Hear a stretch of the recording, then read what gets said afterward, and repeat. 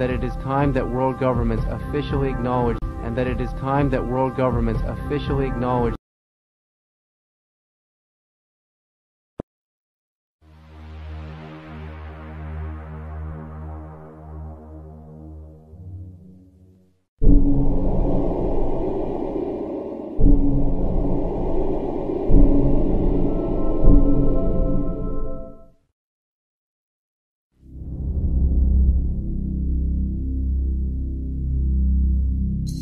We have an unidentified flying object.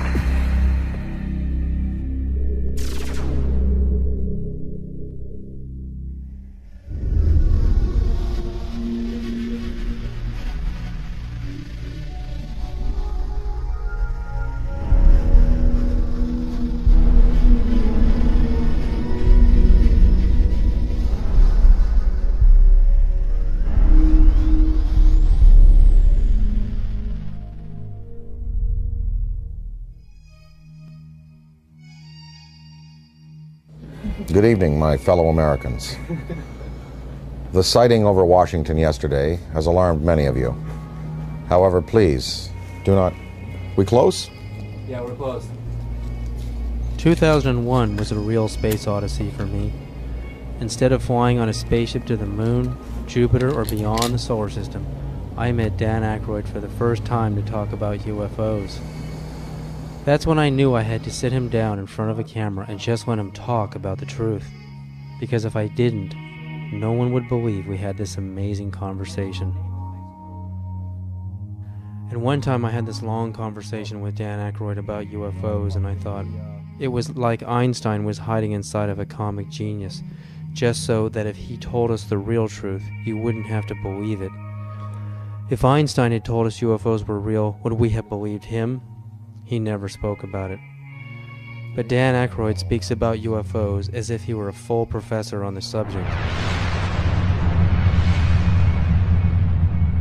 So Dan, how did you get started in UFOs? What sparked your interest? What was the first thing that you can remember that happened to you that made you, ponder the question? Well, I was born in July 1952, and I guess about maybe when I was 8 years old, I found a magazine, a Life magazine, with a picture of the UFOs from that sighting on the cover, with a big inquiry. What are these UFOs? And so that kind of started it as a kid, and I asked my parents about it, and they actually couldn't tell me what they were because they didn't know. They knew there was some mystery there. Then I saw The Day the Earth Stood Still as a kid, and I mean, that was a film that directly related to maybe some of the motives for visitations from other planets. And it certainly seems accurate today if you look at the way mankind in the last 100 years has basically started to turn this planet into a cinder. 3-4 holes in the ozone layer because of industrial production around the world, nuclear testing, wars. I'm just sure, just in theory, if there were another species in the universe monitoring us or near us, they would be very interested in what we're doing to this planet, to this planet's atmosphere, and to possibly neighboring bodies. So there would be a concern there. And I think that in terms of the extraterrestrial machines that are coming and going, that may be a part of their motivation. We've just had a rash of sightings all over the planet, and we've got Iran and Turkey and Mexico. I mean, it seems like we're being invaded by UFOs. Let's talk first just about what's actually happening out there. Well, recently, the most dynamic sighting that we've seen, because it's corroborated by an actual government, is the sighting that took place over Mexico recently, where drug surveillance twin-engine turboprop plane was at altitude, taking pictures of possible smuggling routes, and they photographed with their infrared cameras 11 unidentified objects.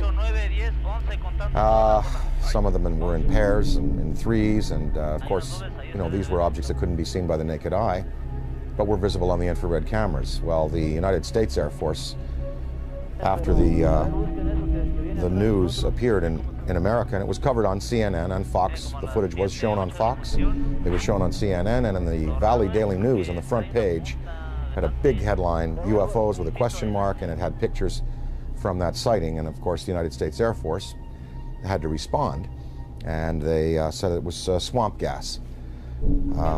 So I don't know whether swamp gas is not visible to the naked eye and visible on infrared, whether it comes in multiple balls, whether swamp gas is capable of doing a complete circuit around an aircraft and then taking off at high speed and right angles into the sky. If it is, then maybe it was swamp gas. But somehow this seems to be a legitimate one, because the Mexican government decided we want to release this to the world. And this follows on the heels of the Belgian general who revealed some F-15 footage years ago of his Air Force planes chasing objects that were exceeding them in speed by twice again what his planes were going at.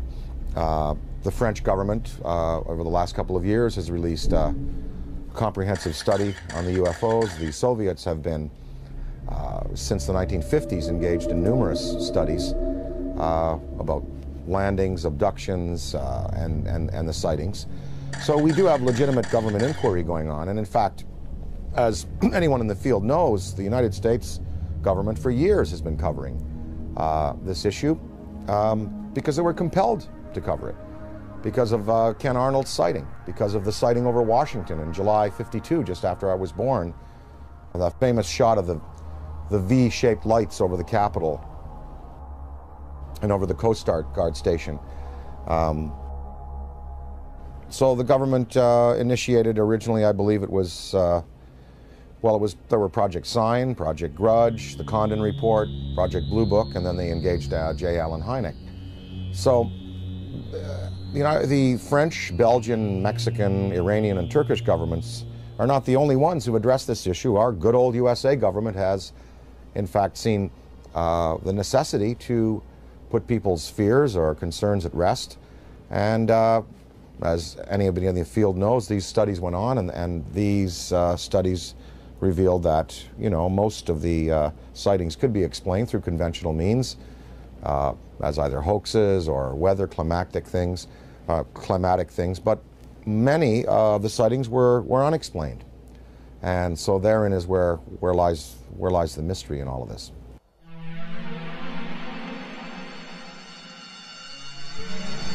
Dan, what do you think is the significance of UFO technology? I mean, obviously, these guys, the extraterrestrials, can come from one star system to another and visit Earth. I mean, recent headlines on CNN are talking about, and BBC, that we're going to run out of oil in 2026. We've got to get on to a better technology.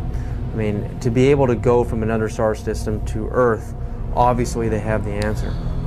Well, the presence of these obviously intelligently controlled machines tells us that we are dealing with beings who have anywhere from 1,000 to 1 million to 10 million to 1 billion years advancement in technology on us. So you've got to figure that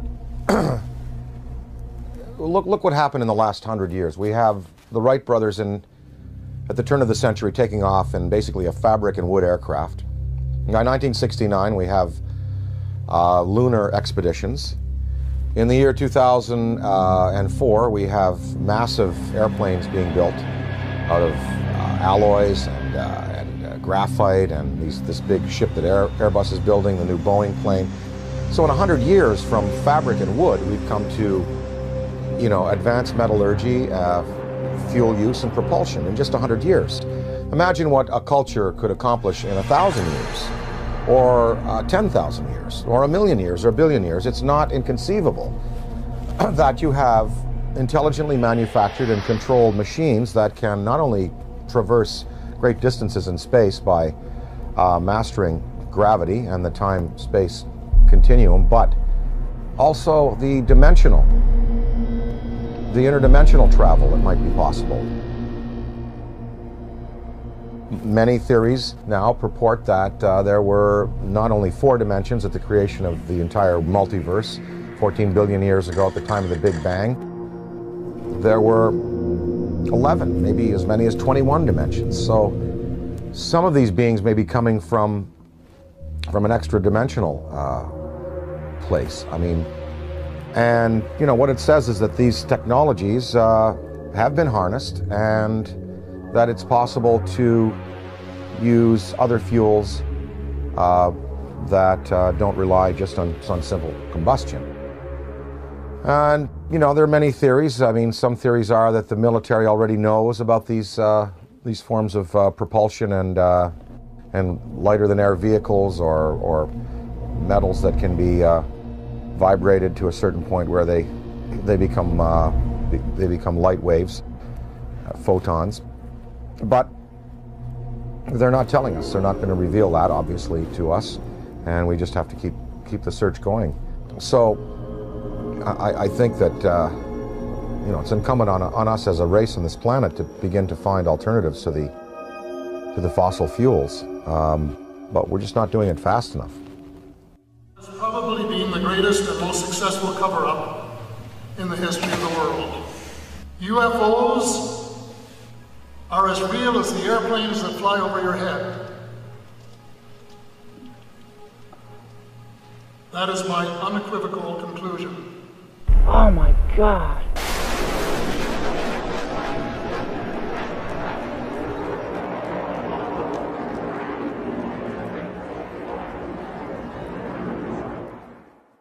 The Avro Arrow story, Dan, I mean, you appeared in a movie about the Avro Arrow story. Canada broke the sound barrier. Diefenbaker dismantles the whole aerospace program in Canada, and all the engineers are hired by NASA and Boeing down here, and we finally break the sound barrier. But in Canada today, we have another scientist, Canadian scientist John Hutchison, is using wave induction, using Van de Graaff and Tesla coils and radio. On a 75-pound cannonball, we can see this huge cannonball levitating in the air. I mean, Boeing, NASA, Lockheed, all of these defense contractors are going up into his lab in Canada and trying to understand how this thing works, because the next person or the next country that figures out true anti-gravity propulsion systems is going to be king of aerospace on this planet. The Hutchison effect incorporates radio frequencies, Tesla frequencies, and high electrostatic energy to create a type of levitation effect where it can move a 75-pound cannonball of steel or brass bushings, water, wood, and other objects into the air. Are we doing enough in our universities, in our research labs? Are we putting enough money into this kind of a research? And what risks are we willing to take if universities in Beijing and China and Russia, they're actually going into the UFO phenomenon in their universities? But here in America, mainstream science, mainstream physicists laugh at the UFO phenomena. I mean, what do you think about that? Budgets are tight all around the world, and as far as putting money into the study of alternative technologies, funding research by people like Hutchison, the money is just not there. I mean, if you look at NASA, NASA is getting chopped back because the funds that are flowing through government now are focused on the war in Iraq and other things. So we don't even have the money to keep up conventional space exploration, development of metallurgy, fuels, ion drive systems. So I don't see any government in the next 10, 20, 30, 40, 50 years really putting the money into the kind of research that's needed to develop these alternative systems and to perhaps study what is driving these intelligent machines from somewhere else. Now, of course, that's on the visible side of things. We're hearing a lot about these special access programs where congressional money is approved by a very narrow slice of the membership in the legislature and given to the military to do basically carte blanche what they want with. So there could be a black military program that is producing what people are referring to now as the big black deltas, which are these huge black triangles that are being seen all around the world, the big black rectangles, which are also being seen all around the world. So maybe they look a little like this. The F-117, they look a little like the B-2 bomber. Maybe these are special access programs that have been applied to alternative technology. And that it is time that world governments officially acknowledge. I don't see them revealing, you know, these the sources of these programs, nor their applications right now. Okay, I worked in the U.S. space program for 36 years. I was a contractor employee, first working for McDonnell Douglas and then ending up working for Boeing after McDonnell Douglas was purchased by Boeing. I started at the end of the Mercury program and then worked the whole Gemini program. And during Gemini, I was responsible for the design of the equipment for the life support system. And so I had a distinct interest in keeping astronauts alive and having successful equipment. During the program, when we were flying the Gemini spacecraft, my interest in UFOs became very real. It became real because, first of all, Gemini 2, which was unmanned, it was rumored and talked about among our researchers that 2 UFOs had followed Gemini 2. And then Gemini 2 was, of course, recovered later. And I didn't think too much about that except, yeah, that's kind of funny. Very interesting stuff. And then when Gemini 4 flew, and its 4-day mission, 66 orbits, with James McDivitt and Ed White, about halfway through the mission, McDivitt said he has something up here with him.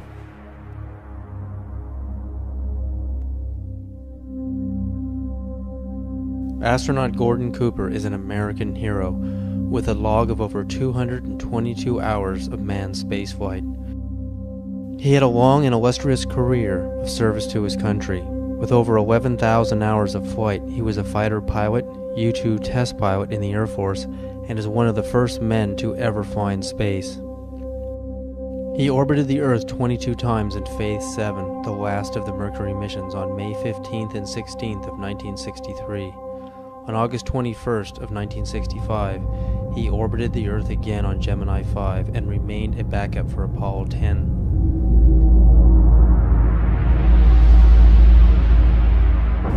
Well, I've had some occasions to know some of the people who were involved in Roswell at one stage or the other.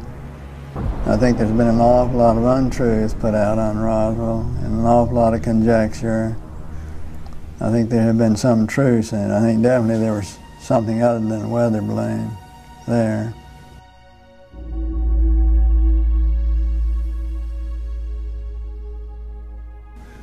Very likely. I'd like to think they reversed engineered it and did something with it. You know, did some benefit with it, which would be the logical thing to do, but I have no way of knowing whether they did or not. Within hours of the crash at Roswell, U.S. General Nathan Twining designated the visitors as enemy aliens. It appears from his book that Colonel Corso agreed with that assessment, and that it has remained as official U.S. policy ever since. At that time, however, it was an enemy, quote unquote, about which the U.S. could do nothing, because the visitors were so technologically superior. That led to the recommendation that the discovery be treated with the utmost secrecy, to the point that the crash at Roswell didn't happen and that UFOs don't exist. The rationale was that the ordinary public couldn't cope with the news and might easily panic. Area 51, Dan, I mean, we hear stories from Bob Lazar, we hear stories about alternative space program theories, you know, we're building UFOs and reverse engineering UFO technology since the saucers crashed at Roswell and the plains of St. Augustine, and we have reverse engineered that technology today. That's the theory, and NASA is just a smokescreen program. If we really have true anti-gravity technology today, why aren't we using it in our military? Why isn't it evident in the war in Iraq? Why don't we use it to demonstrate superiority on the planet? And if not, if all of this is just conspiracy theory and we really don't have this technology, again, Are we willing to take the risk of losing air superiority on this planet by letting the Russians or the Chinese or some other country, even the Middle East, actually engineer this kind of UFO technology and conquer the world? Are we willing to take that chance? Well, I think, as far as military applications, maybe they are being used already. Maybe we don't know. Maybe they're being used in a surveillance capacity. As far as weapons that could be associated with such vehicles, one would have to think that if the propulsion system is as sophisticated as it would need to be to have these vehicles just hover, stop, noiselessly take off at right angles, do 3 to 5 to 6 to 20,000 miles an hour, one would think that the military application would then take the form of, rather than rockets and projectiles, that probably a particle beam would be used, some kind of a laser, some kind of a disabling beam to disable equipment, to cause disorientation among men and troops. And of course, we have seen no evidence of this. I'm not sure that the U.S. military would want to play that card right now, because after all, the war in Iraq really is a conventional war. We have air superiority there already. There is no Iraqi Air Force. There was no Iraqi Air Force. We, in the United States, we have air superiority basically over the rest of the world. I'm sure there's some pretty hotshot MiG pilots in China and Russia. But I think if you put our Air Force up against any Air Force on this planet, we would prevail without the use of advanced technology of the type we're speaking of. So I think that the U.S., if they have these things, they would probably save them for a more drastic confrontation, perhaps a confrontation with beings that have the potential to be superior over us in terms of the applications of aviation today. So maybe these triangles, the big black deltas, the rectangles, are the next wave of the U.S. military's defense against what some might perceive as an extraterrestrial or extra-dimensional threat. Maybe these weapons or these flight systems now are being prepared to confront a race of superior beings that could have designs on the planet that are malevolent. I think it was Lord Hill Norton, or one of the British Air Force Defense Ministry staff who was assigned to study UFOs in the 50s. After he retired, he said that in his estimation there were 23 different species of being visiting the planet in numerous types of vessels. We know from the NASA UFO studies that you've done, and I think that theory, there's nothing wrong with that theory that I can see that doesn't point to what you postulate, and that is that there are benevolent beings that are trying to heal the planet. Hence the size of these ships that we're seeing in the STS cameras, and the fact that the ozone has holes in it, the fact that water could be a healing element there. What are these lifesaver-shaped little Dropostone-shaped ships conveying to our planet? Well, we see them coming into the atmosphere, and on the STS tapes and other forms of exposure, they're not releasing personnel, they're not releasing projectiles, and no harm has come to the planet, through their intervention. So one can assume perhaps that maybe there are benevolent beings out there and malevolent beings out there, and maybe the United States government is preparing weapon systems to deal with the malevolent beings. Ronald Reagan said in a speech, he said, what if there were a species from another planet that was threatening us? We would all find a way to work together. And one can only think about the Star Wars system and the fact that there we had satellite-mounted cannon. Well, they'd be good for shooting down rockets. They also might be good for shooting down other invasive vehicles that are coming into our atmosphere. Ronald Reagan himself spoke about a UFO sighting that he had when he was governor of California. In the beaching area that they used to use, they were coming from Sacramento. His wife was with him, Sacramento to Los Angeles, and a saucer clocked the plane for a good 45 minutes. And Reagan spoke of it to a lot of people. And I think maybe, you know, part of his motivation in getting the Star Wars weapon system up might have been that to prepare ourselves for the day when other beings might come to this planet with designs of, who knows, taking minerals without authorization, taking people. You know, we're probably just going to have to wait to see. I occasionally think how quickly our differences worldwide would vanish if we were facing an alien threat from outside this world. Colonel Corso makes it clear that the Reagan administration's Strategic Defense Initiative, appropriately dubbed Star Wars, was primarily designed for use against the alien intruders. His contemporary successor, the anti-missile missile defense system, is also being designed with that as one of its principal objectives. It is true that a case can be made for attempting to provide a shield against the Russians and Chinese, although everyone knows that the Russians are not going to embark on a policy which would result in their total destruction.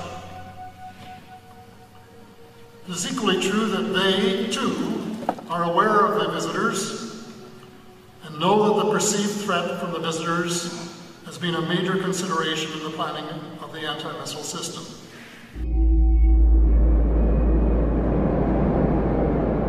And the incident in question, as at least from my perspective, almost ignited a nuclear war, and that was 5 unidentified objects were picked up on radar coming in over the Pacific Northwest, Northern California, Southern Washington, Oregon area. As these objects approached the coast, Strategic Air Command went on a alert.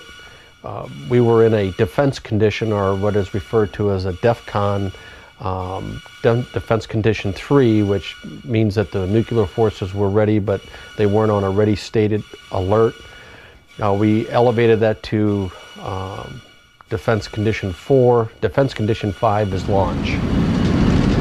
When we went on our alert, the Russians were also monitoring our nuclear armed forces as we were theirs. And so they knew that our bombers had gone to fail-safe. They knew that the launch codes had been given. They also knew that the hatches on the ICBM missiles had been removed and that we were getting ready to do a launch. I know that Nixon, President Richard Milhouse Nixon, picked up the phone and called the Kremlin. The White House notified the Kremlin that these objects were not, and I repeat, not a preemptive launch by us, that they too, the Russians, had been tracking these objects as they came in over the Bering Sea.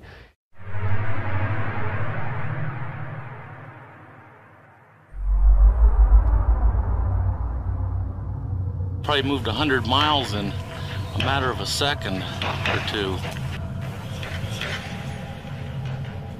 When we look at alien abduction, I mean, the idea of a human being being taken and having an implant inserted into their body, I often think of how biologists, how we tag whales. You know, we put a chip on a whale and we can track them via satellite, and also how, you know, we go into a frog's pond and we pull out the frog and we spread it out on the table. Remember in biology class we used to do this, and, you know, stick the little needles in his legs and cut them open. I mean, that's how we look at another life form in another world. So is it really a sign of violence and negativity that an extraterrestrial civilization is coming to Earth and doing the same to us, putting computer chip implants on us to track us, know where we are, study our species, do a little bit of biological experimentation. I mean, I know for us it's horrific. I mean, it's absolutely a violent thing for us as humans. But from their perspective, do you really think that they're being violent? Well, again, I have to go back to some of them might be here for good purpose. And that it is time that world governments officially acknowledge Kind, and some are here for selfish purposes. Maybe these abductions, even though they're done in a objective but biological way, like we dissect frogs, maybe they're doing it just for fun and for sport. I mean, I don't know. I think probably that that the fear could be justified in some senses. Anne Druffel has written this book about how to prevent being abducted. And we really think, even if benevolent species coming to this planet and taking a man and a woman and taking ova out of a woman and sperm out of a man, that's tremendously invasive and very traumatic for the human beings. So even if the motives are good, these actions are as violent as anyone we're capable of on the planet. I think that a certain amount of fear is justified. If you look at Day the Earth Stood Still, the first thing that happens is the army is assembled and guns are shot at these beings and at the ship.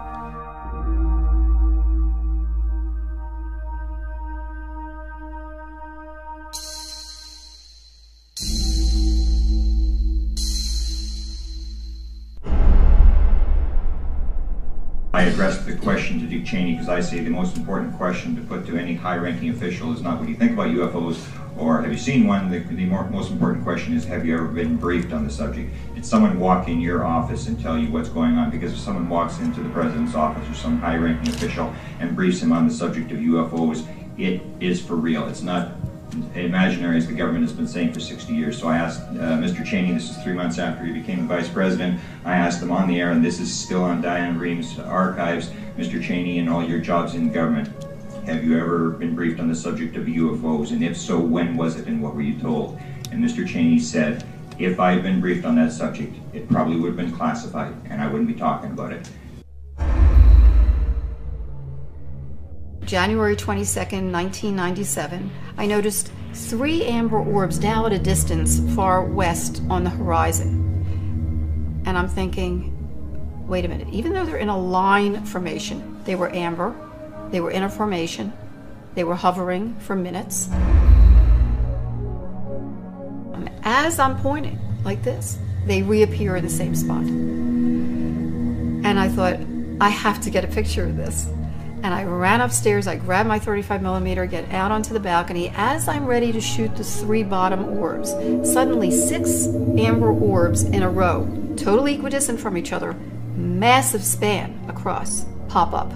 On March 13th, 1997, over 10,000 Arizona residents witnessed the single most spectacular UFO sighting in the 20th century. Headlines surged the nation, and Arizona residents demanded answers from military and state officials. A mile-wide UFO was seen from as far north as Flagstaff, Arizona, and then the giant triangular UFO hovered above the great city of Phoenix, Arizona, where Dr. Lynn Ketai shot this amazing videotape.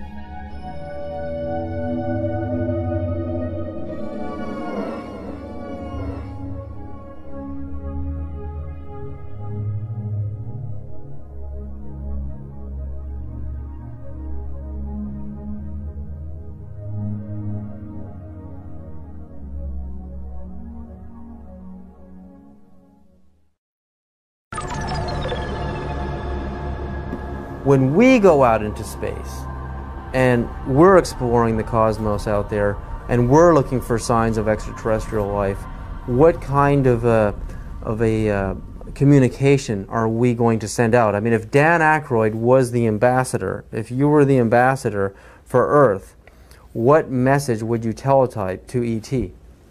If I were to speak for mankind to these beings that were coming here, I guess what I would say is, let's go to some neutral place. Let's have a meeting with scientists from all around the world, world leaders. Let's sit down and basically have a sort of a forum with you, the extraterrestrial or extra-dimensional beings. Let's sit down and kind of get to know each other. And, you know, human instinct is pretty good. And I think, you know, it would almost like be a sort of a G8 style kind of summit with world leaders, scientific leaders, and these beings. And you'd sit down with them, and, you know, after about a week, or even a couple of days, or maybe a few hours, you would really sort of get a sense of what they're up to. But of course, you know, childhood's end, Arthur C. Clarke's great story. It looked like these beings were benevolent, even though they had a malevolent appearance.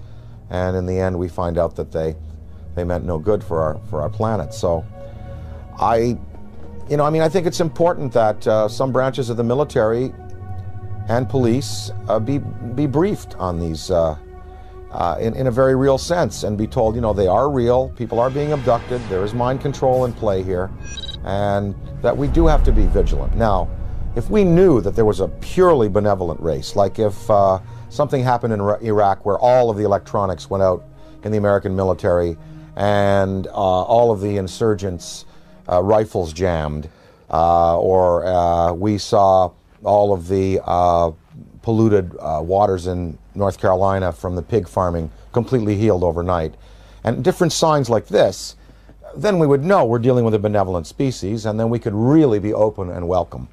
But then again, we would have to be cautious, because beings with that much power could give the impression that they're here to help when really they're not. So the verdict is out on all this. We just don't know which ones are benevolent, which ones are malevolent, and the degree to which they're going to continue interacting with our planet.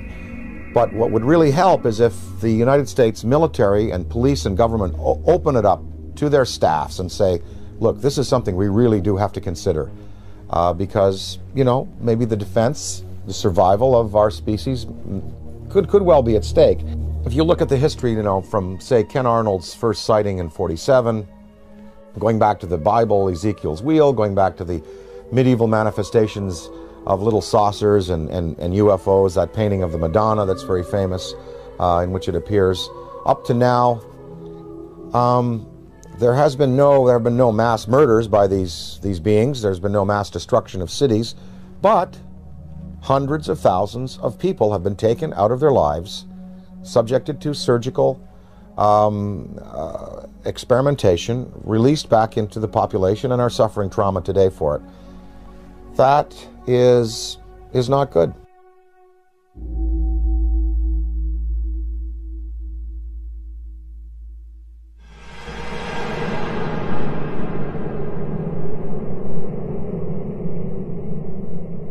The idea, I mean, like in the movie Close Encounters of the Third Kind, the meeting on the dark side of the moon in Devil's Tower, Wyoming, I mean, it seems like the logical thing to do. I mean, we have a communication, a teletype message, we have a place, a location, and a time, and we isolate it from the public until we know it's safe. I mean, we check each other out. I mean, this seems like the most logical thing to do, you know, even rather than meeting on the White House lawn. I mean, this is the way we would like it to happen.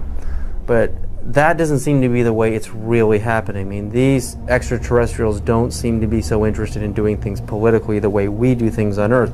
They're picking certain individuals to contact. They are zeroing in on those individuals. But now, I mean, there are so many sightings going on all over the planet. I mean, it's just amazing. I mean, Iran, Turkey, Mexico, Venice, California, Sonora, California, Texas, Death Valley. I mean, the reports are coming in every other day now.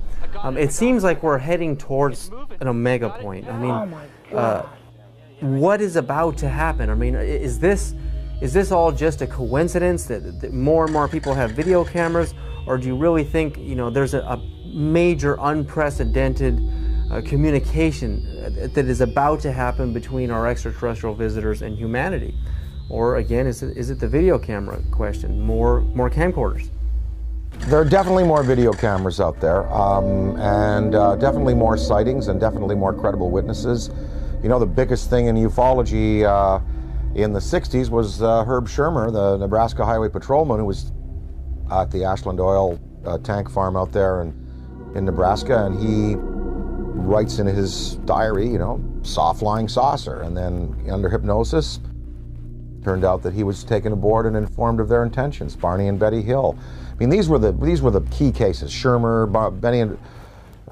Barney and Betty Hill, the Pascagoula incident, Travis Walton. Now there are hundreds of cases like this, and I think that because it's in the consciousness, because we have, you know, a poll saying basically half of the world believes and half doesn't. We're reaching a point where, as Stephen Bassett talks about his time clock, it's like the nuclear time clock that we had in the 50s before we blew the world, you know, before we blew the world up. The theory that once the hands got to midnight, that's when all the nuclear weapons in the world would be discharged. Well, we've stopped that nuclear clock, thankfully. But as far as the UFO clock, he says we're 1 minute to midnight now. Meaning that in a minute to midnight, something really, really spectacular is going to happen. Now, whether that's a mass appearance, whether that is, you know, come over to the Yankee Stadium during a game, I think possibly the next, maybe even in the next 5 years, we're going to have occasions like the one I experienced in upstate New York in the mid-'80s when I woke up in the middle of the night and I said to my wife, they're calling me, I want to go outside, they want me to come outside and see. He said, who? Something outside wants me to come out and say, oh, just go back to bed. I went back to bed, but in the next day in the media, in newspapers, in radio, all over upstate New York and Ontario and Quebec and Vermont, people spoke about this urge they had to go out of their houses at 3 in the morning and look up into the sky. And 12,000 people shared this urge. And they went out and it was a big, big news story. And of course the Air Force said that a Chinese rocket had exploded over New York State. And what people saw was a massive, miles-high pink spiral in the sky above the Great Lakes. In Hull, Quebec, Canada, a few years afterwards, there was a story of several hundred people, almost 1,000 people in this community, Gatineau, north of Hull, Quebec, Canada, in the Quebec province, sharing this urge to come outside and look up into the sky, and they also saw an apparition. So there are going to be more of these mass sightings.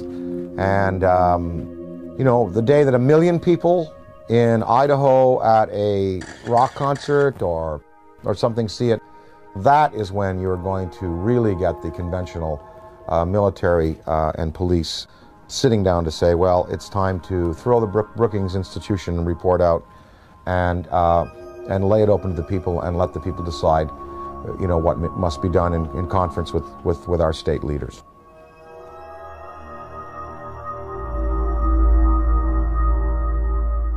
And that it is time that world governments officially acknowledge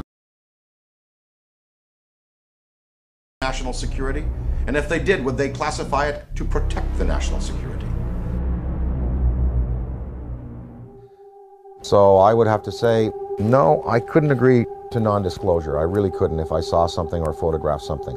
But I can see where other people, you know, wanting to do the best for their country, wanting to serve their country in a legitimate way would say, yes, I will not disclose. And this is based on the Brookings Institution report from the late 50s, which, you know, Congress commissioned, which said that if the existence of UFOs were revealed to the American populace would not be able to handle it. They would defy church authority, police authority, military authority, governmental authority. They wouldn't go to work. They would sort of cast aside the mayors and governors and presidents and go, we want to talk directly to these beings. We feel that these beings should, you know, have their case put to us directly by them themselves. I think the American populace today is ready to handle the concept that what we live in, the 4 dimensions of height, length, width, and time, is not all there is. There are more dimensional realities. There are advanced beings with machines that can skip from dimension to dimension, from galaxy to galaxy, using the Einstein-Rosen bridges, the wormholes. I think the American people I think half of them know, and I think the other half, with the proper evidence, would be ready to accept it. It's going to take a mass sighting for the U.S. government to finally say, look, we're going to come on side with France, Belgium, Mexico, Turkey, Iran, and we're going to tell the truth, and we're going to reveal what happened to Tom Mantell when he went up in his P-51, what happened in the Great Lakes when I believe it was an F-104, I believe, was scrambled over the Great Lakes in the 60s. What happened to him? You know, I think that that if you have that type of sighting, then there'll be no choice. Interdimensional travel. I mean, not just traveling through our dimension, but going into alternate dimensions, Dan. Would you, and if you could, a spaceship arrives in your yard, and you know you've got the barbecue out, and there's the steak on the grill, and they want you right now to come with them and go into another dimension, and to move forward and backwards on the timeline, to go forward in time and backward in time. If you could move forward and backward in time, are there any events in human history that you would interfere with, that you would change to alter the destiny and the course of humanity? Well, I wouldn't want to go back in time and change anything, because that would be a tampering that I wouldn't serve mankind well. Although there are many horrors, of course. Wouldn't you have loved to have caught Hitler as a 15-year-old and have him drown in a river? You know, because then we could have solved the Holocaust problem, and then World War II may not have, well, look, there were two guys. There was Otto Dinkel. You ever heard of him? Well, he was an orator hired by the German army, just like Hitler was, to speak. If Hitler died, maybe Otto Dinkel would have been the guy that would have gone on with this rabid anti-Semitism and wiped out 9 million people. Of course, one thinks of those things, but you don't want to go back in time and play with events, because you know where we've come to today and the improvements we've made in human rights and in regarding ourselves as sacred, they've come because of the bad things that have happened. Now, if I went into the future, I would want to see where this planet is 300 years from now. Did we make it? Did we make it? That's what I would like to know. I mean that from my knowledge of the world that I see around me, I think that it is much more likely that the reports of flying saucers are the result of the known irrational characteristics of terrestrial intelligence rather than the unknown rational efforts of extraterrestrial intelligence. Interdimensionality, again, if you could move forward and backward in time and meet any personality, any public figure, celebrity, or politician, or mystical figure, is there anybody that you would like to sit down with? If you could have lunch with them, or just sit down and talk to them and have a discussion, forward and backward in time? Oh, I'd love to spend an afternoon with Richard Feynman. Would love to sit down with Heisenberg, and of course, you know, Einstein, Niels Bohr, Max Planck. You know, I'd love to sit with the particulate, the quantum physics guys, because there really is the root of understanding how and why the world is the way it is, and the joy of these studies in antimatter that are occurring.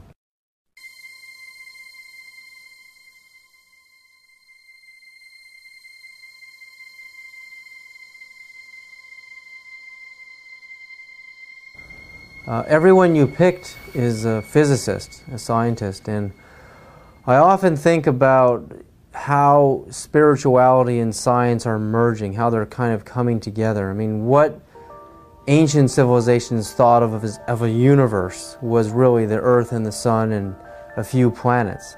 And now with the advent of the Hubble telescope, we can see that the universe is far bigger than the ancients had ever imagined. So while science and religion are merging on some ideas, in other areas they're just far off. But to make matters even more complicated, the idea of parallel dimensions or parallel universes, I mean, it's just getting so vast out there. How do you map a multiverse? You know, I've talked to some guys, they say that fifth dimension, sixth dimension, could be right here by my ear and could be a millimeter wide and a millimeter across.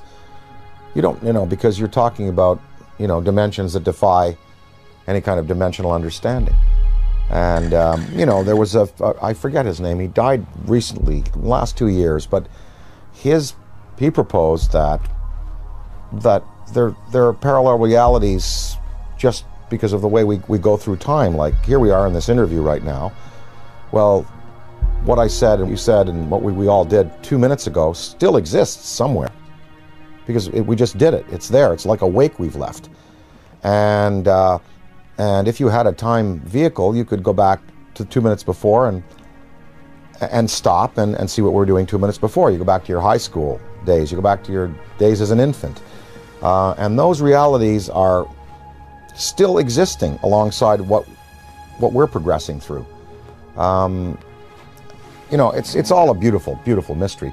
I am here because I am a writer, a performer. I find it entertaining. I'm not a scientist. And I'm not a theosopher or philosopher. And I am just here because it is enormously, enormously entertaining. And mysteries like this are challenging. And it's really, really fun to contemplate that, there may be beings out there who are concerned about our planet and who may give us the opportunity to advance ourselves. It's really fun to contemplate.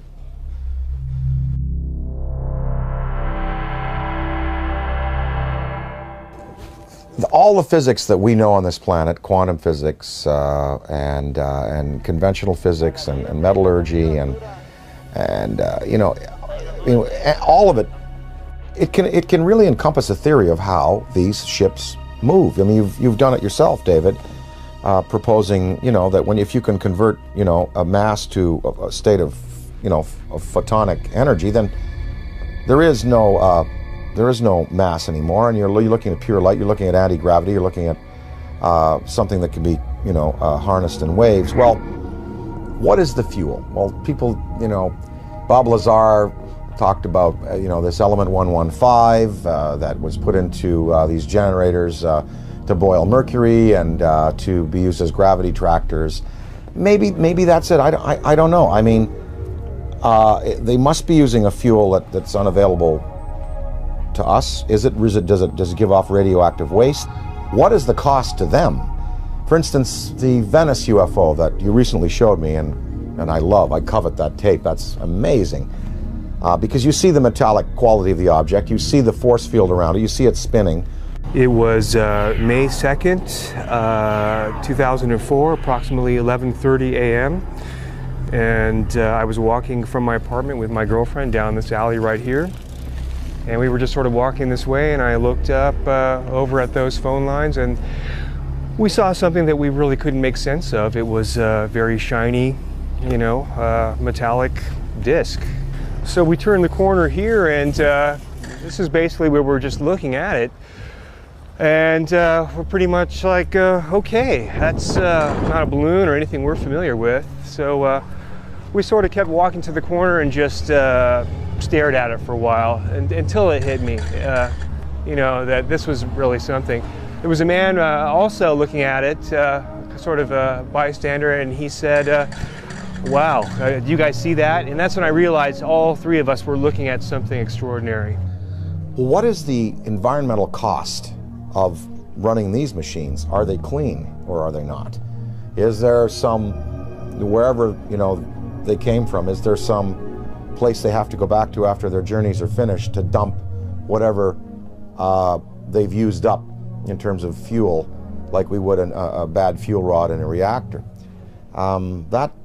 That is a question I'd like to know. I'd like to ask is, are you a clean burning vessel, or is there some cost that you pay like we paid for atomic energy? When we consider that it may be possible to take mass and reduce it down to zero, make it as light as a photon, we can start to approach this whole light speed phenomena from a whole new direction. I mean, we're going to be able to do this. This This is the only logical answer. There are no fissile nuclear materials in the universe as we know it to produce the kind of energies in a steady stream that you need to get mass up to that speed. There are no fissile nuclear fuels that can produce 1 trillion electron volts all day long. And wormholes. Wormholes are even more exotic. The idea of bending and folding two spaces of space-time together and creating a shortcut wormhole to vector in between those 2 points, according to Kip Thorne, who wrote Black Holes and Time Warps, that the energy required for a wormhole is 100 million suns, the negative energy they put out for an entire year. There are 100 million suns in our galaxy alone. That means all of the negative solar energy coming from our suns in this whole galaxy, the total energy for a whole year is required to create a wormhole. Where has any extraterrestrial civilization or our civilization going to get access to levels of energy that high? It's never going to happen. That's why I've reversed the table here. I said, you have to ultimately get frustrated with the idea of increasing energy en masse. You have to it's like banging your head against the wall and trying to cram it through the wall. You'll never be able to do it this way. So the new way, as I propose, is to make this all possible. And when you consider UFOs coming in, stopping on a dime, and then accelerating and turning out into space, any Air Force pilot can tell you that stopping on a dime, the G-forces are going to throw you right through the walls. Yeah, you'll be crushed. And then sudden acceleration is going to do the same thing. It's going to destroy the body of the pilot. So this new approach and this new idea, I mean, this is just the inception, it's just the beginning, but I think this is really the only avenue that we can look down right now and the only way we can see solving this problem.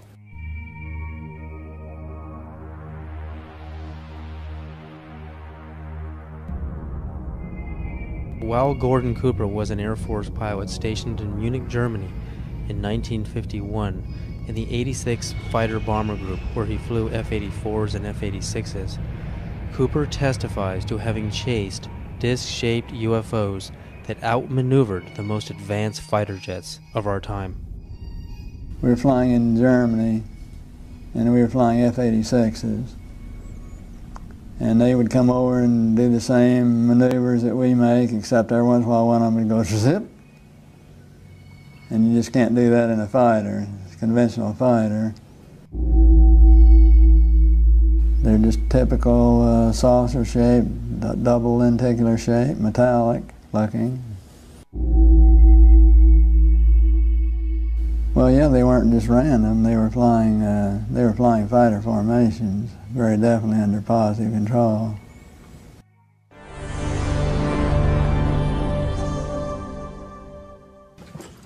I'm here to announce that the second annual Exopolitics Expo, X-Conference 2005, was concluded on Sunday, April 24th. This event was produced by Paradigm Research Group.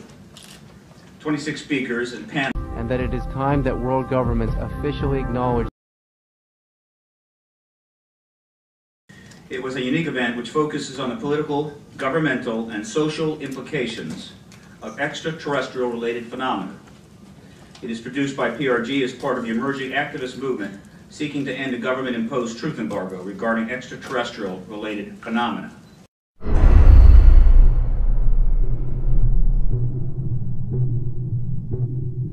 Do you believe, and describe, do you believe that your show was shut down for national security reasons? And tell us a little bit about what happened with the show out there. Well, what happened, we sold the show to Sci-Fi Channel, and it was called Out There, and I basically interviewed all of the people that I admired in various fields of study, like Colin Andrews from the Crop Circle movement, Linda Moulton Howe, the expert on cattle mutilations, John Mack. And let me just put a pin in things right there, because John Mack has taken the study of abductions, UFOs, right out through the other side, and he's going, yes, we know they're here, we know they're coming, we know people have been taken, we know there's experimentation going on, we know people have been told about agendas. What we now have to do is use that as a key and as a motivation to socially transform this planet, to a more peaceful, more loving, more tolerant state. So his movement, the movement for social change, has just accepts as a fact abductions, UFOs, interplanetary intervention, and what he's doing is taking it out through the positive side of it and saying, now we must use it to socially transform. And I think his message is great. But I talked to him, I talked to the Allagash guys who were taken in the canoe on that trip in Pennsylvania. The last show we did, I had both Bassett, who has the UFO time clock, and then Greer. Both Bassett and Greer were there. They were my two guests for the day. Well, the show was canceled that afternoon. And I was outside, before I knew it was canceled, in between the interviews. And I was outside, and Britney Spears called me because she wanted me to appear on Saturday Night Live with her. And so I was outside having a cigarette, the phone rang. Oh, Brittany, how you doing? Oh, sure, of course I will. I turned away like this. I turned back, and there was a black Ford across the road, a black Ford sedan. And I was trying to look at the plate, and the plate seemed kind of like fuzzy, and I was, definitely a police car. And two guys were there, and a big, big, tall guy got out of the back seat. And he stood in the street on 42nd Street it was. We were at 42nd Street and 8th Avenue. And he looked right at me. And literally, I was on the phone. Hey, oh, sure, of course I'd like for the show. Saw the Ford, went back like this, turned back like a half second later, and it was gone. And that car did not go past me. It did not make a U-turn, because I would have seen 42nd Street. I would have seen that thing take a U-turn and go away. That car vanished. That car was a cloaked vehicle of some type. And whether this was like a warning to me, because the guy got out of the back seat, gave me a real dirty look. That car vanished. I know what I saw. And, it was just this fast. It was, oh, hi, Brittany, sure. Oh, of course, I'd love to. Guy gives me a dirty look. Oh, well, sure. Car gone. That's what happened. And then 2 hours later, we were told we were not to continue taping, and the show was canceled, and none of them would air. I don't know. I don't know. Was that an MIB experience? Black helicopters, military abductions that happen. Sometimes people are taken and they talk about then being visited by, military personnel and debriefed about their abduction. Was it a technology associated with some of these beings that are visiting that wanted to warn me off, or that wanted to give me verification that I was on the right track? I don't know. But I do know I did turn back a second later, and it takes so long for an automobile accelerating from 0 to 40 miles an hour to reach the corner of 8th Avenue and 42nd Street going past me, and then pulling a U-turn and going out towards Times Square. I would have seen that car. And I looked around. I was looking for that then. It was gone. So, I don't know. The tapes exist. I have them. We're going to try to repackage them. We might put them out on DVD.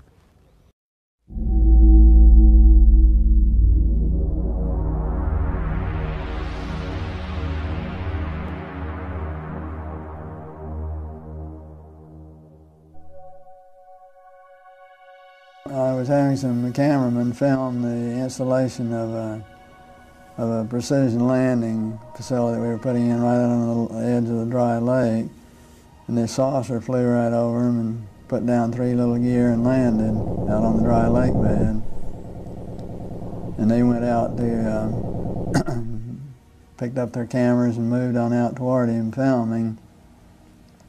And he lifted off, put the gear back in the well, and climbed out at a very high rate of speed and disappeared.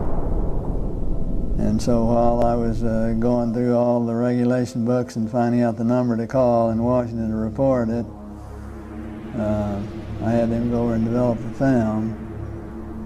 By the time they got back with the developed film, I was on the higher and higher and higher level officer talking to me.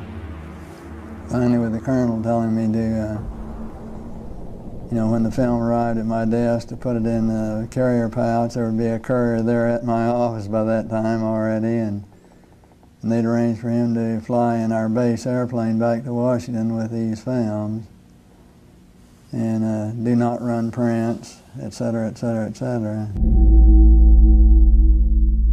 We didn't have a chance to run it. I had a chance to hold it up to the window and look at it. It was certainly good film. Well, by this time I was involved in the research and development and doing very classified programs myself, you know, at the test center.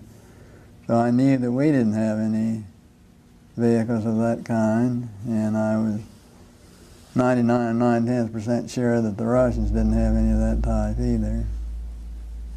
So it certainly was, at that point in time, there was no doubt in my mind that this vehicle was made at some other place than here on Earth. And yeah, well, Buck Rogers and Flash Gordon coming true. Dude, I got it, man. Probably moved 100 miles in a matter of a second or two.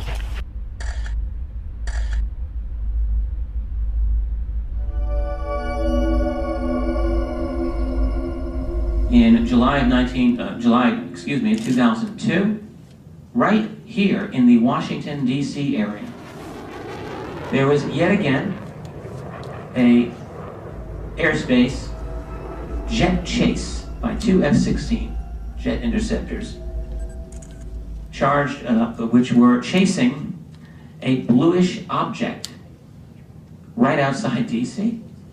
In fact, we have one of the key eyewitnesses here in this room today. This received some play in the Washington Post and a little bit of mainstream media, then of course fell into the black hole of the media, never to be discussed again. What were these objects that were able to outperform F-16 interceptors in a post-9/11 America? What is going on? And what are the consequences, or the potential consequences, in the event that we should shoot down a few of them? A related question that I have been asking myself is, to what extent are they really an enemy?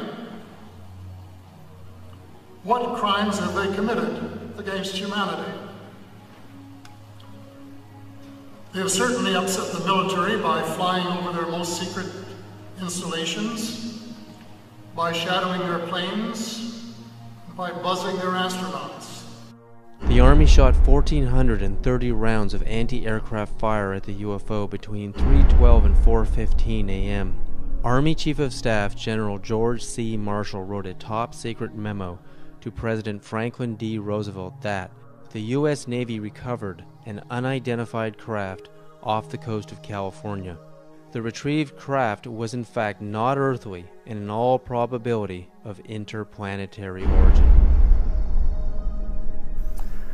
I mean, to me, what this is all about is not just, looking up in the sky and saying, wow, there's another UFO, yet another sighting. I mean, it's about exploring the phenomena. We have to get past denial. I mean, everyone is stuck at denial. I mean, mainstream science says the phenomena is not happening, and they don't take it seriously, and they try to sweep with them half the world. But over 50% of the American population, according to polls, believe in the UFO phenomena, and the government just buries it. Well, there's some media that are guilty of trying to suppress, and there are some media that are just throwing the story out there. Now, this Mexican sighting, we had coverage on Fox, we had coverage on CNN, and in the Daily News in the Valley here, we had a front page article, with the pictures and UFO, big question mark, and I mean, they were treating it. I think increasingly now, the media has to take into account that this is a reality. And I think, again, to go along with the theory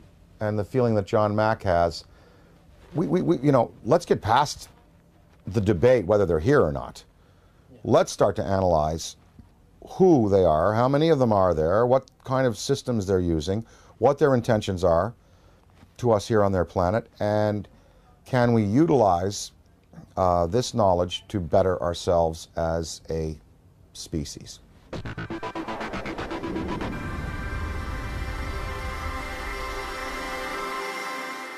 With the advent of the Hubble telescope, I mean, when you see how big it really is out there, and the idea that we're stuck on this myopic little ball, we're just glued to it, we can't get our eyes off of it. It's more of a mystery now than it ever has been. Why we're stuck here, and there's got to be a way to decode the matrix and finding out how these craft work, how we can get out into the universe ourselves. I mean, I think that's what this is really all about. It's not about trying to prove it whether it's right or wrong. It's trying to, it's like when the first time man saw a bird fly. Well, the last UFO symposium conducted by MUFON, they sent me the book of the speakers. There were many, many scientific people in there, many astrophysicists, celestial mechanics experts, metallurgists, you know, people who've been consulted on these cases over the years. No, I mean, when you have John Callahan, an ex-FAA supervisor, saying, yep, they're real. When you have John Schuessler, who was a Boeing engineer, now running MUFON, and saying, yep, you know, they're real. When you have, you know, pilots and personnel in the police and military coming forward in the Rockefeller Report and in the Disclosure Report saying they're real. When you have a Belgian general on television showing you a tape from a fighter which is filming an object escaping at high speed, when you have this Mexican case, you know, I think we can pretty well put it to bed and say, yep, they're here, they're doing things to us, with us, interacting with us. Whether we've had, you know, official military contact, again, that goes into the black box area, but there should be no debate anymore. UFOs exist. They are intelligently manufactured and guided technology from somewhere else, not this planet.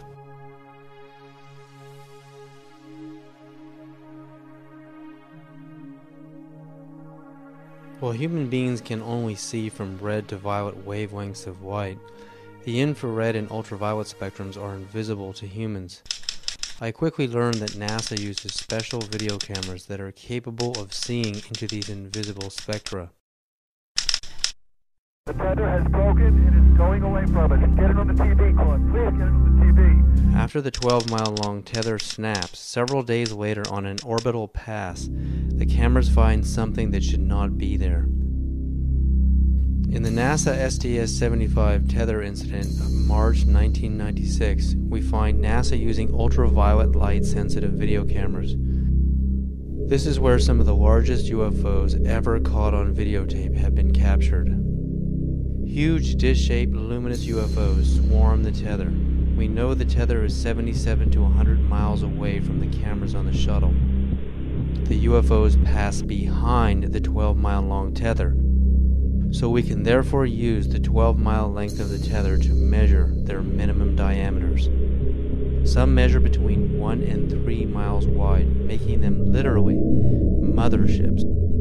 In Project Blue Book files, UFOs with these same features have been reported several times as shiny metallic discs with dark centers.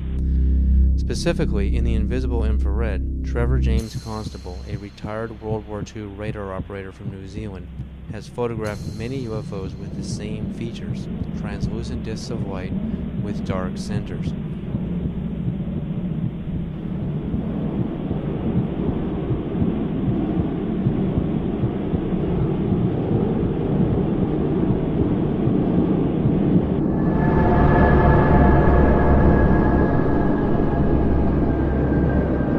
And that it is time that world governments officially acknowledge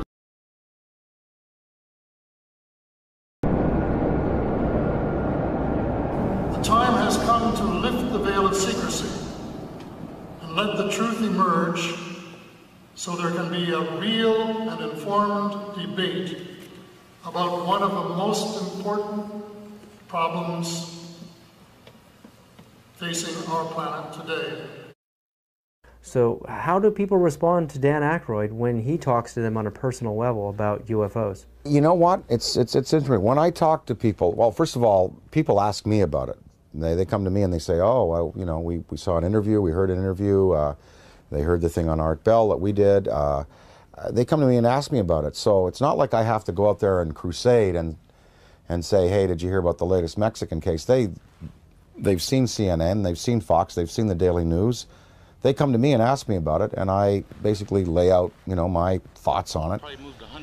I'd say half the people that I speak to about this have either seen themselves, heard about it from a credible witness, or are willing to accept. The other half, totally not. Harold Ramis, my good friend and collaborator, does not believe, will not accept until, you know, proof hard proof is presented to him in the form of, you know, something tangible. And what I've been able to do is just open people's minds a little bit and let them think about it. And of course, the greatest proof are the kinds of tapes that now exist, the kind of videos that exist. Usually, when I show some tape of some different things that have been exposed to me, well, it's pretty convincing. And then at that point, people have to go away and accept that, you know, that these things are a part of our reality. Well, what I'd like to, you know, what we'd all like to affect is some positive change in the world and try to help the tipping point where good tips to overflow evil in the world. I mean, you know, we know there's good and bad out there, yin yang, black, white, you know, there are you know, there's tremendous divisiveness in the planet, and you know, perhaps this study and this understanding of things that are greater than we have accomplished technologically will lead us to a spiritual awakening, one that helps us respect other beings out there in the universe and other dimensions, and also in our own 4 dimensions and here in the physical world that we live in.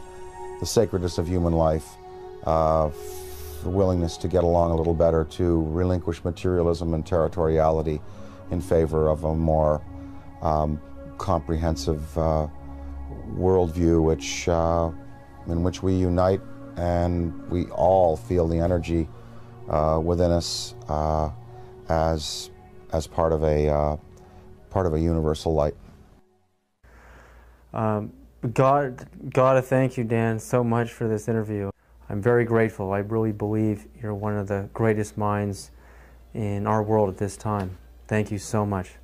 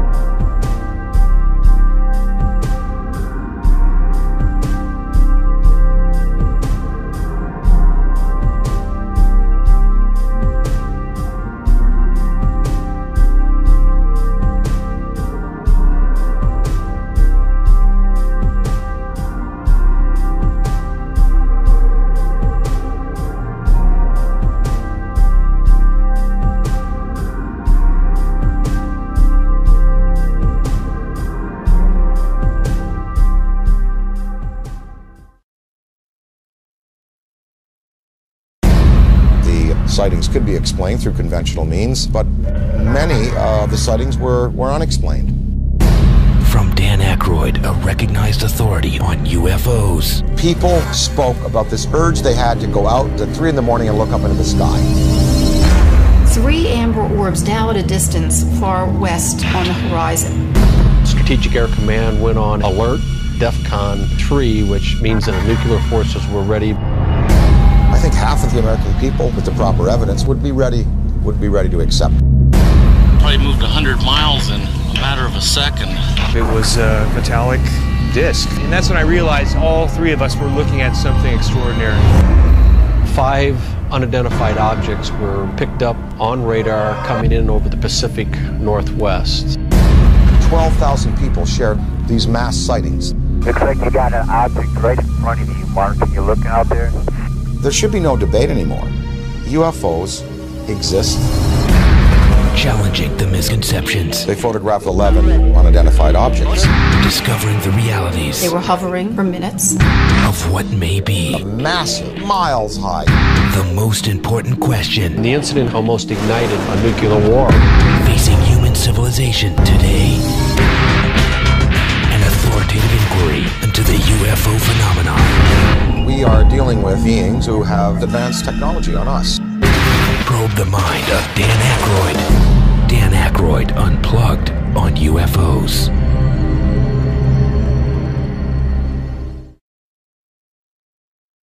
They would be very interested in what we're doing to this planet, to this planet's atmosphere, and to possibly neighboring bodies. So there would be a concern there.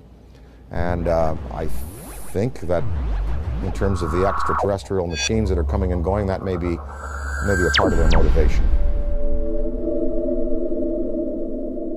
We've just had a rash of sightings all over the planet, and we've got Iran and Turkey and Mexico. I mean, it seems like we're being invaded by UFOs. Let's talk first just about what's actually happening out there.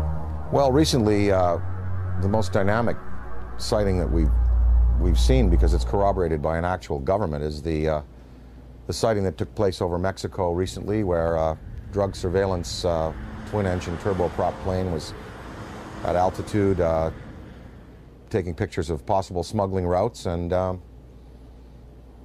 they photographed with their infrared cameras 11 unidentified objects. Some of them were in pairs and in threes, and of course, you know, these were objects that couldn't be seen by the naked eye, but were visible on the infrared cameras. Well, the United States Air Force, after the news appeared in America, and it was covered on CNN and Fox. The footage was shown on Fox. It was shown on CNN, and in the Valley Daily News on the front page had a big headline, UFOs with a question mark, and it had pictures from that sighting. And of course, the United States Air Force had to respond, and they said it was swamp gas. So I don't know whether swamp gas is not visible to the naked eye and visible on infrared, whether it comes in multiple balls, whether swamp gas is capable. And one time I had this long conversation with Dan Aykroyd about UFOs, and I thought it was like Einstein was hiding inside of a comic genius, just so that if he told us the real truth, you wouldn't have to believe it. If Einstein had told us UFOs were real, would we have believed him? He never spoke about it. But Dan Aykroyd speaks about UFOs as if he were a full professor on the subject. So Dan, how did you get started in UFOs? What sparked your interest? What was the first thing that you can remember that happened to you that made you, ponder the question? Well, I was born in July 1952, and I guess about maybe when I was 8 years old, I found a magazine, a Life magazine, with a picture of the UFOs from that sighting on the cover, with a big inquiry. What are these UFOs? And so that kind of started it as a kid, and I asked my parents about it, and they actually couldn't tell me what they were because they didn't know. They knew there was some mystery there. Then I saw The Day the Earth Stood Still as a kid, and I mean, that was a film that directly related to maybe some of the motives for visitations from other planets, and it certainly seems accurate today if you look at the way mankind in the last 100 years has basically started to turn this planet into a cinder. 3-4 holes in the ozone layer because of industrial production around the world, nuclear testing, wars. I'm just sure, just in theory, if there were another species in the universe monitoring us or near us, the necessity to put people's fears or concerns at rest.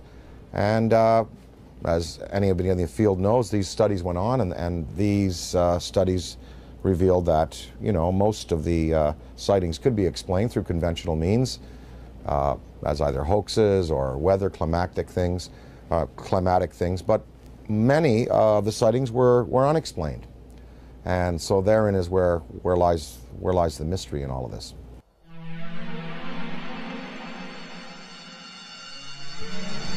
Dan, what do you think is the significance of UFO technology? I mean, obviously these guys, the extraterrestrials, can come from one star system to another and visit Earth. I mean, recent headlines on CNN are talking about, and BBC, that we're going to run out of oil in 2026. We've got to get on to a better technology. I mean, to be able to go from another star system to Earth, obviously they have the answer. Well, the presence of these obviously intelligently controlled machines tells us that we are dealing with beings who have anywhere from 1,000 to 1 million to 10 million to 1 billion years advancement in technology on us. So you've got to figure that look what happened in the last 100 years. We have the Wright brothers at the turn of the century taking off in basically a fabric and wood aircraft. By 1969, we have lunar expeditions. In the year 2004, we have massive airplanes being built out of alloys and graphite and this big ship. And that it is time that world governments officially acknowledge. And that it is time that world governments officially acknowledge.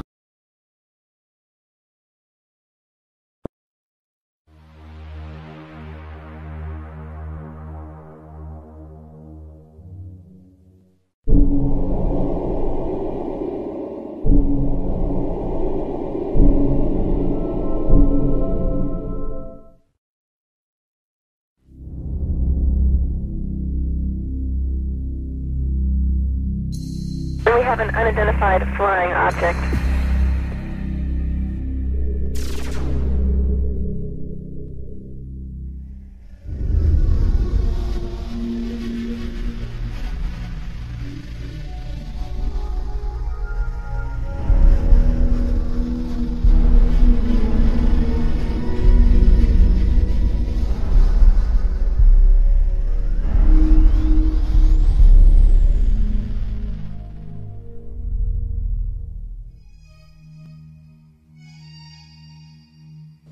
Good evening, my fellow Americans. The sighting over Washington yesterday has alarmed many of you. However, please, do not... We close? Yeah, we're close. 2001 was a real space odyssey for me. Instead of flying on a spaceship to the moon, Jupiter, or beyond the solar system, I met Dan Aykroyd for the first time to talk about UFOs. That's when I knew I had to sit him down in front of a camera and just let him talk about the truth. Because if I didn't, no one would believe we had this amazing conversation. Of doing a complete circuit around an aircraft and then taking off at high speed and right angles into the sky. If it is, then maybe it was swamp gas. But somehow this seems to be a legitimate one because the Mexican government decided we want to release this to the world. And this follows on the heels of the Belgian general who revealed some F-15 footage years ago of his Air Force planes chasing objects that were exceeding them in speed by twice again what his planes were going at. The French government over the last couple of years has released a comprehensive study on the UFOs. The Soviets have been since the 1950s engaged in numerous studies about landings, abductions, and the sightings. So we do have legitimate government inquiry going on, and in fact, as anyone in the field knows, the United States government for years has been covering this issue because they were compelled to cover it. because of Ken Arnold's sighting, because of the sighting over Washington in July '52, just after I was born. The famous shot of the V-shaped lights over the Capitol and over the Coast Guard station. So the government initiated originally, I believe it was, there were Project Sign, Project Grudge, the Condon Report, Project Blue Book, and then they engaged J. Allen Hynek. So, the French, Belgian, Mexican, Iranian, and Turkish governments are not the only ones who address this issue. Our good old USA government has, in fact, seen